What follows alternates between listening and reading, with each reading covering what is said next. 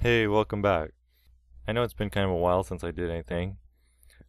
I kind of hit a roadblock, so I figured I would just share what I have so far, and hopefully something will come to mind, or maybe one of you guys will be able to help me out. So, the first real change that I've made to the design is going from these rounded classic LEDs. I've switched over to these square, kind of tiny ones. And the main reason for that change is the classic LEDs are great for flashlights. They do kind of a spotlight effect. But there's a lot of wasted space in between. Whereas the square ones are better at kind of an ambient lighting. They do a wide beam sort of effect.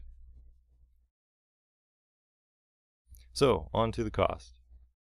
I've been using these AG1 batteries. You can get a pack of 100 on eBay for about $4. Still using clear straws for the housing of the whole battery and LED thing. These are basically free. I'm not saying you should walk into Taco Bell, order free water, and then just grab a whole bunch. How you choose to get them is up to you. Finally, the LEDs. These little square ones, you can get a pack of 100 for about $6. Now this is a mixture pack, which was 150 LEDs for, I think it was $13. Anyway, grand total is about 18 cents for 3 batteries and an LED.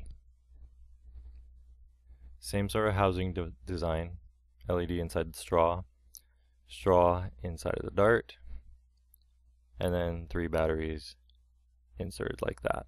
Now I'm still stuck with how to turn it on and off. I don't like having to take the whole housing out because I feel like when you're out there playing with the dart or whatever, it's a major hassle to remove everything just to turn it off.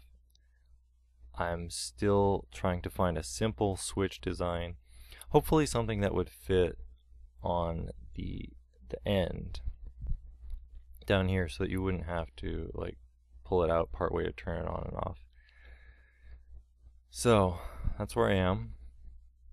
I'm thinking of like offering to send out maybe packs of like a light and 3 batteries. Pretty sure you guys can find straws on your own. In case any of you guys out there want to try this, see what you can come up with. Alright, thanks for watching and take care.